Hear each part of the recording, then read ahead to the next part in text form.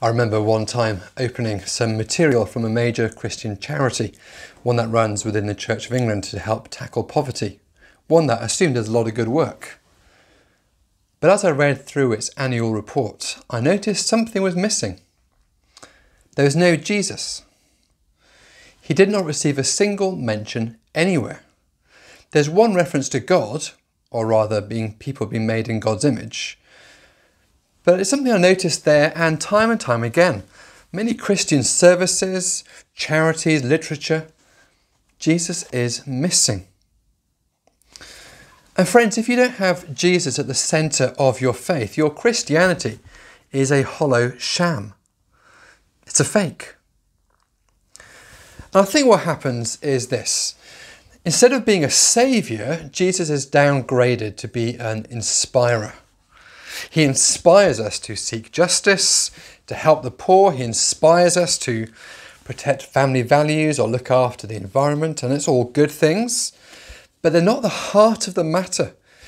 If Jesus comes basically to inspire people, well, you might find him inspirational, but for someone else it's Gandhi, or it's a sense of fair play, or Jesus is a good inspirer for some people, but you may have different options.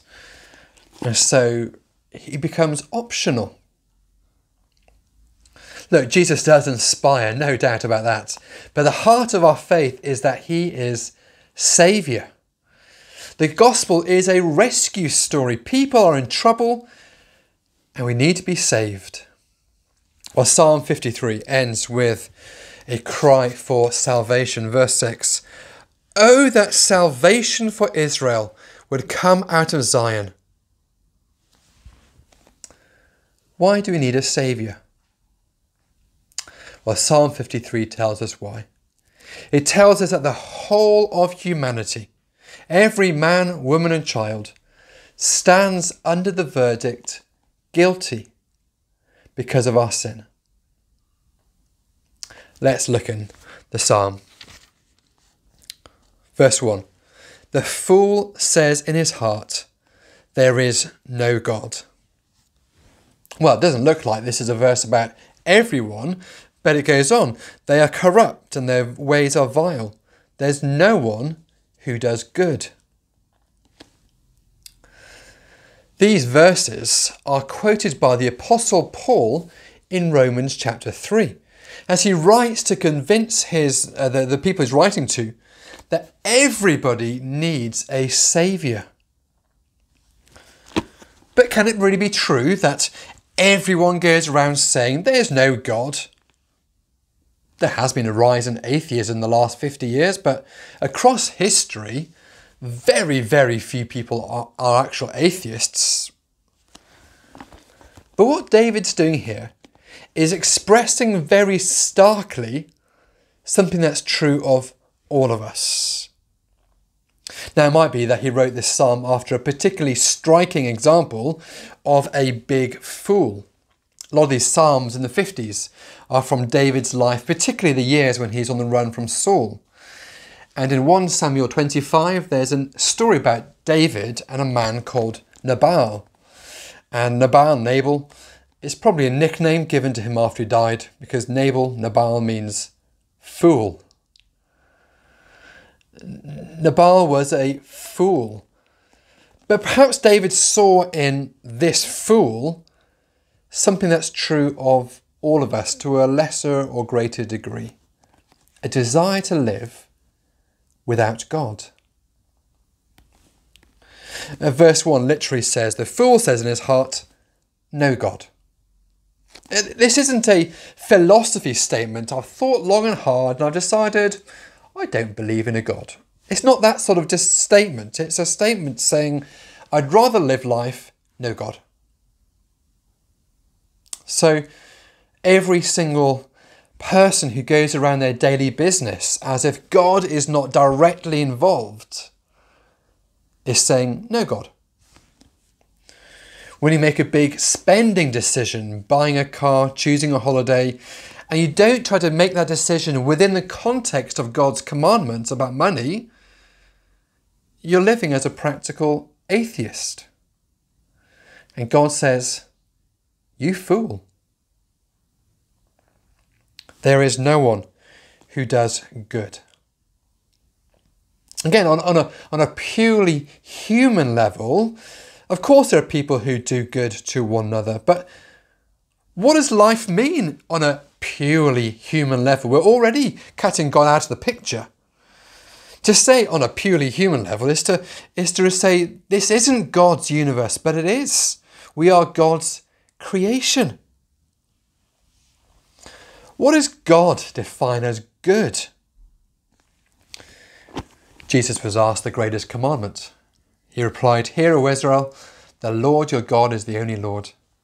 You shall love the Lord your God with all your heart and with all your mind and with all your strength and with all your soul." Hands up, who's done that? None of us. So every single one of us has broken the most important commandment, which means every single one of us is corrupt. And that's the word used. It's there in verse 1. It's again in verse 3. Let me give an example. Imagine a bottle of nice spring water. And I take the top off. And I pour in a few grams of some sort of deadly poison. And then I hand it to you and say, there you go, have a drink. Go on, it says at least 99.9% pure. I'm sure it's great. Would you drink it? I don't think so. If it's 99.9% pure water, does that mean it's 99.9% good? No, it's 100% unsafe. It's 100% corrupted. And that is humanity. Humanity is corrupt. Not that we do 100% wrong all the time. It's that all that we do is corrupted by sin. None of us has obeyed the most important command. Well, what's the result of this corruption? There are three results, three consequences seen in verses 4 and 5. These are not necessarily the consequence for every single individual, but in a world where we're all sinners, this is what we see. So first of all, we see that the church of God is attacked. Verse 4, do all these evildoers know nothing?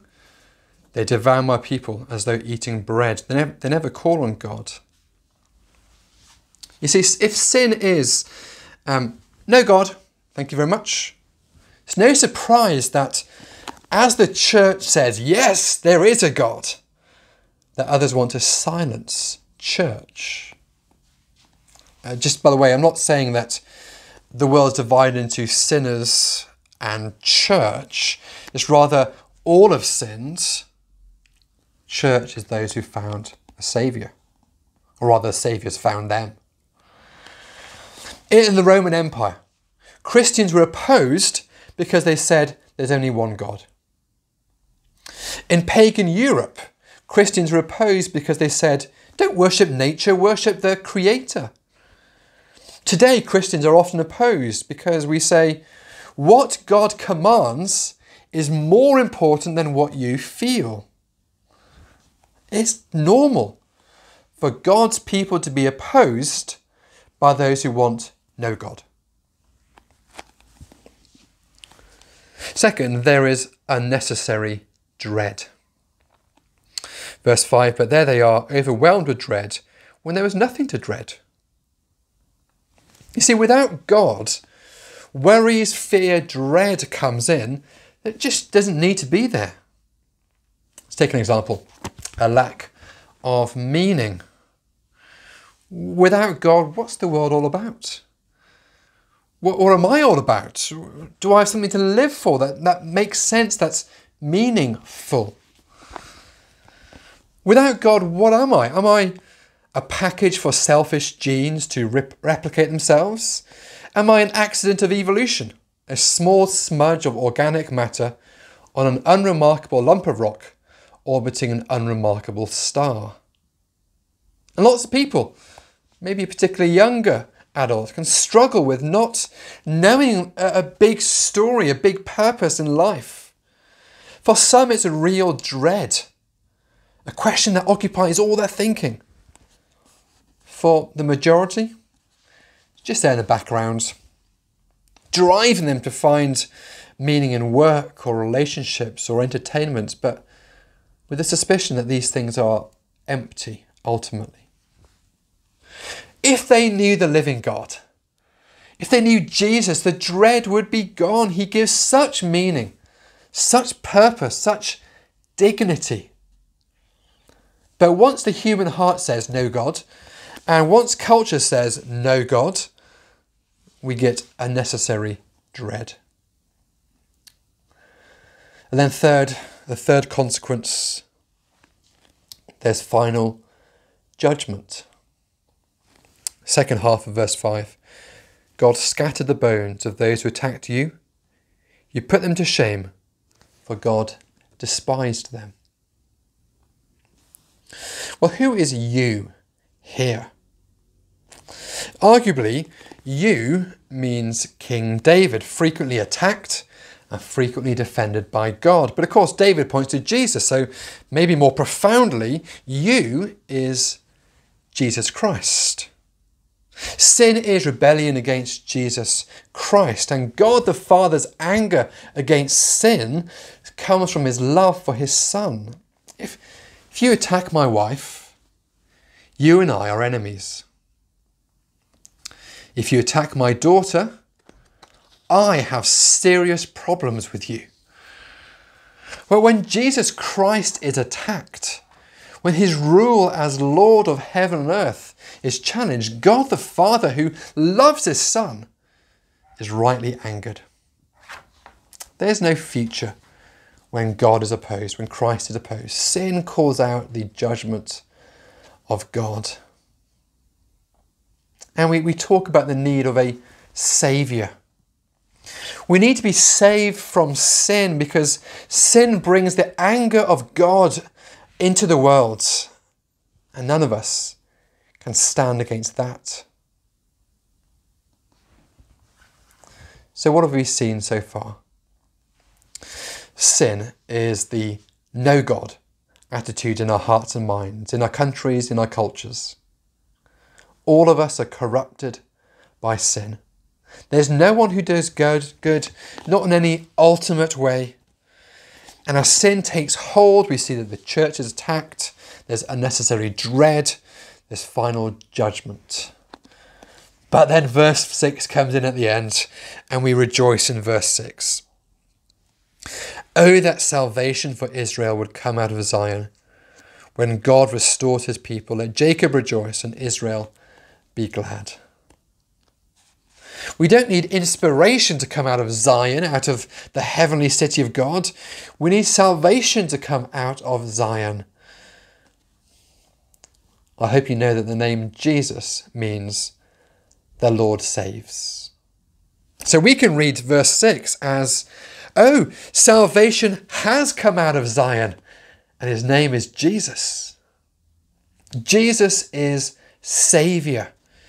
Because he's the answer, he's the solution. He's the answer to sin.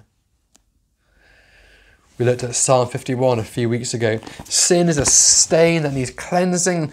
What can wash away my sin? Nothing but the blood of Jesus. The blood of Jesus purifies us from all sin, bringing forgiveness. Jesus is the Saviour. He's the answer to judgment. See, when God judges the world, he pronounces his no against all that is wrong and evil. And in Romans chapter 3, Paul uses this psalm to say that God's no is against all of us. There's no one righteous, not even one. And so the wrath of God is being revealed from heaven against all the godlessness and wickedness of people. But God sends Jesus. In love, on the cross, the divine wrath is poured out on Jesus Christ. He takes the penalty for sin. Then, in the resurrection, God says his yes to Jesus. Jesus is declared to be perfect, righteous, sinless. And so if you come to Jesus, God's yes to Jesus becomes his yes to you. The righteousness of Jesus covers over your sin. In and through Jesus, you can hear God's yes being spoken to you now. And if he speaks his yes to you in Christ, he will speak his yes to you in Christ on the day of judgment. In Jesus, we are declared no longer guilty, but righteous, justified. So when God comes to judge the living and the dead, we can stand clothed in the perfect righteousness of Jesus Christ.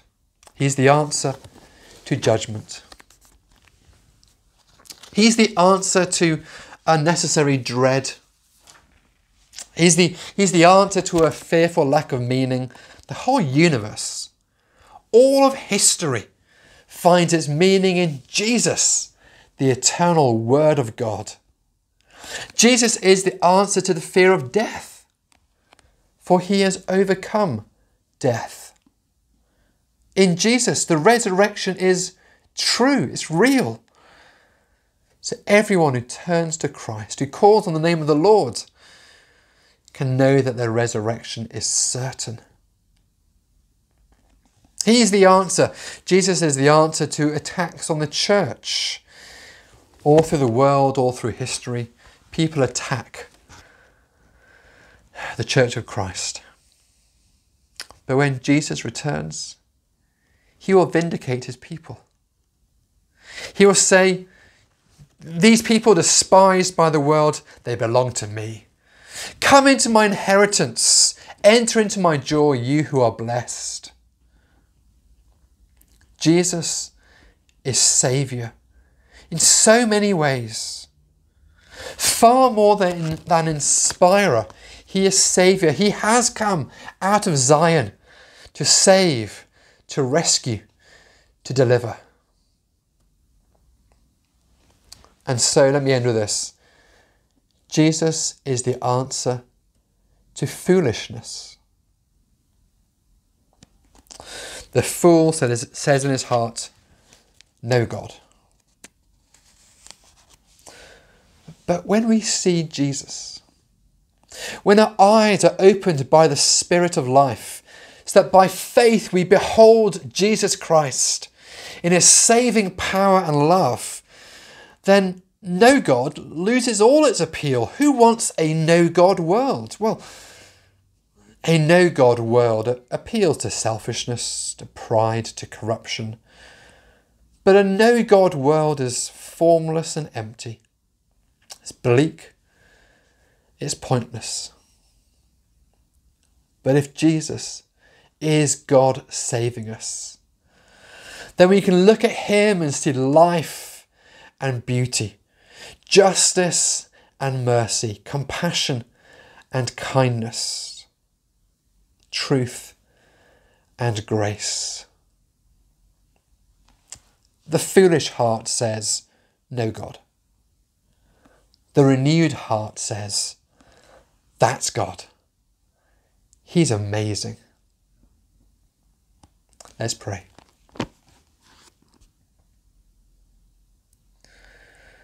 Oh Father, the Lord Jesus is such a Saviour. I pray that you'd help our minds to understand the scope of his salvation, so that the foolish no-God attitude is crushed in our hearts. We want to say no to that no-God attitude because it's foolish and empty. May our eyes behold Christ, your beauty made flesh. May we say, yes, God, for in Christ, God, you've said yes to us. You've sent a Saviour. May our faith in him drive out all sin. until the day he returns and we see him face to face. Amen.